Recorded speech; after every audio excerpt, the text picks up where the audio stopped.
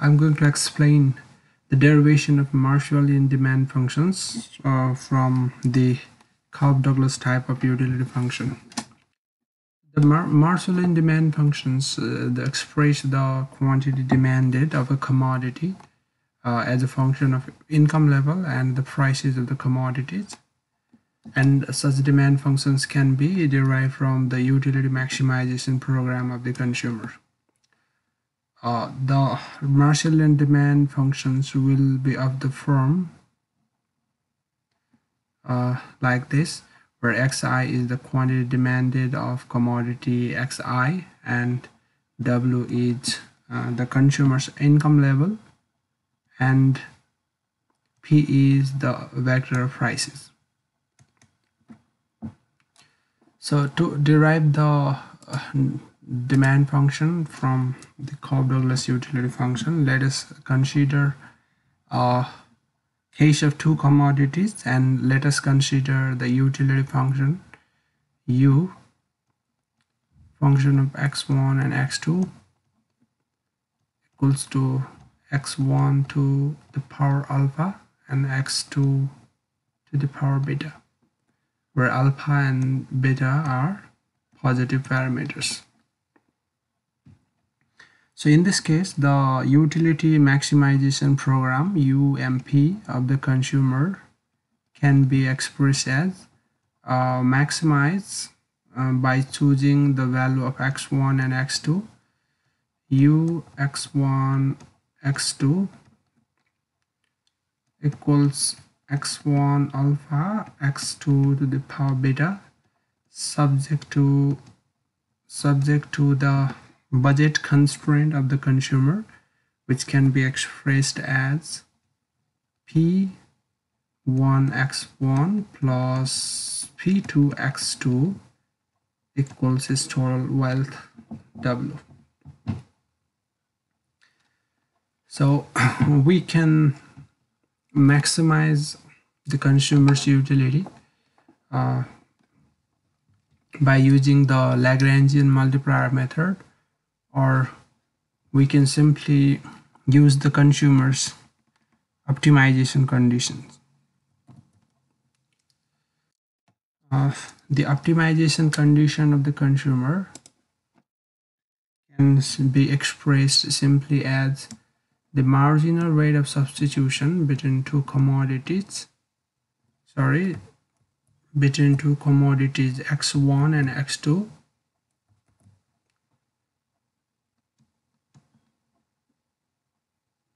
will be equal to the price ratio P1 over P2. So this condition can be derived by using the Lagrangian optimization technique, and we will use the shortcut. So let us first derive the marginal rate of substitution. Marginal rate of substitution between the first and second commodity is simply the ratio of marginal utilities or the ratio of partial derivatives. So del u over del x1, del u over del x2. So our utility function is u x1 x2 is x1 to the power alpha, x2 to the power beta. So the derivative with respect to x1 will be, so x2 to the power beta is constraint, alpha x1 alpha minus 1, and here x1 to the power alpha is constraint, beta x2 to the power beta minus 1. So if we simplify this, this will be alpha, and we take it to the numerator and take this to denominator, and it will be x2 to the power beta minus beta plus 1, which is x2 upon beta x1. So this is our marginal rate of substitution. So now we equate the marginal rate of substitution with the price ratio, which will be alpha x2 over beta x1 is p1 by p2. So from this we can derive the optimal condition as x2 is p1 over p2 beta over alpha times x1. So now we use this in the budget constraint to derive the demand function. So now let us do that. The budget constraint is P1x1 plus P2x2 is total wealth. So this is P1x1 plus P2 times x2 is this one. P1 over P2 beta over alpha, x1 is total wealth. So this now becomes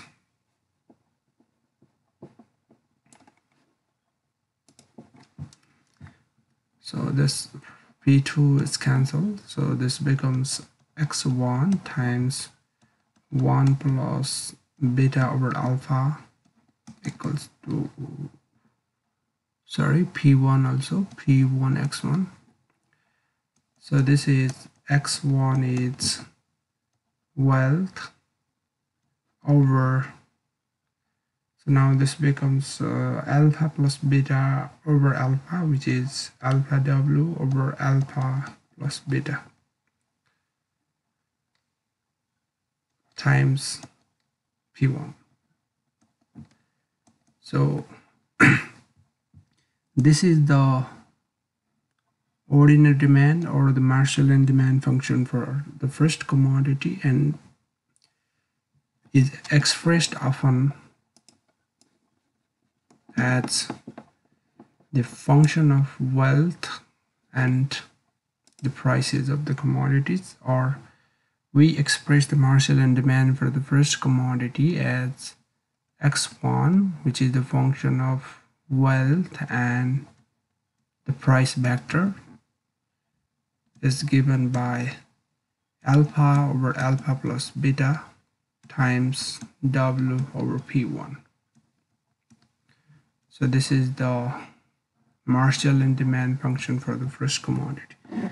So now we substitute the value of x1 in this optimal condition, and we get the optimal demand for the second commodity as, so when you substitute this, it will be P1 over P2 times beta over alpha times x1 is alpha times w over alpha plus beta times P1. So P1 will be cancelled and alpha will be cancelled, and it will be beta times w over alpha plus beta times P2.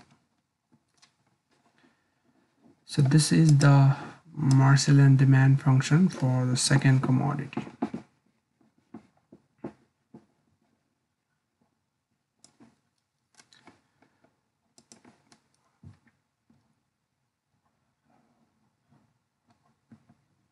So this is P2.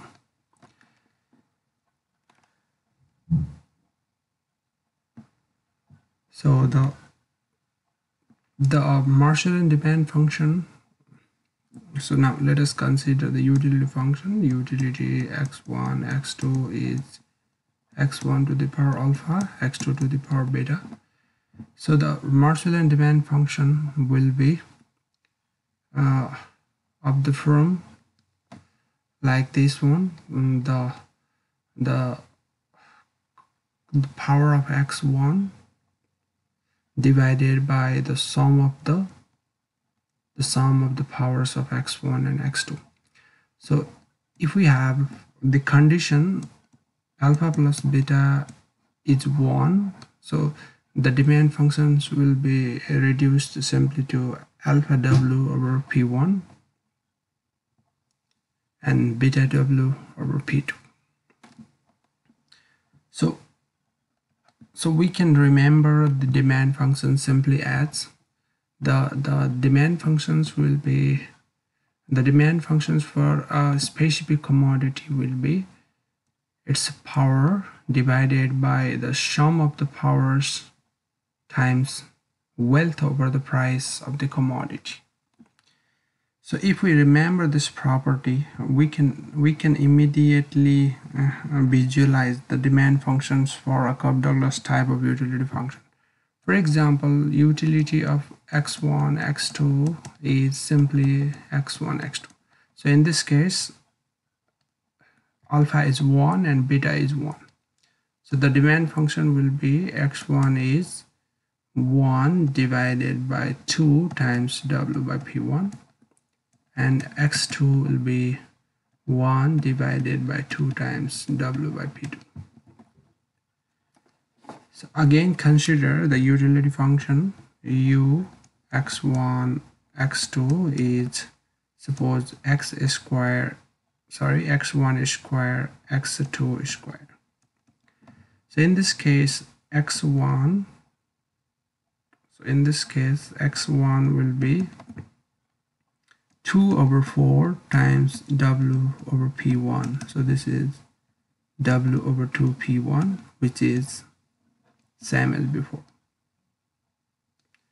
So this is so because this utility function is the monotonic transformation of this utility function. By simply squaring this utility function, we get the utility function below, so the demand function will be same.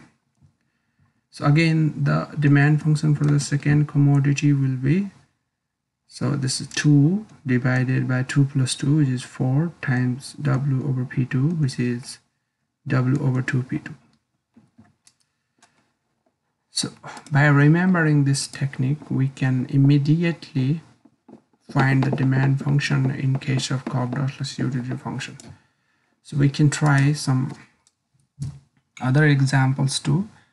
For example, the utility function is x1, x2 is x1 to the power 1 by 4, x2 to the power 3 by 4.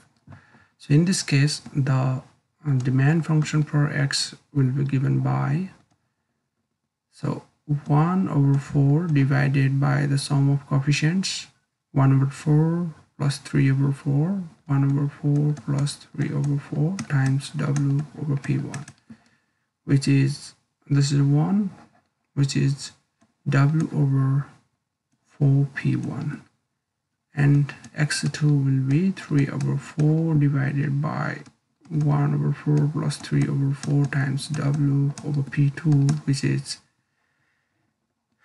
3w over 4 p2.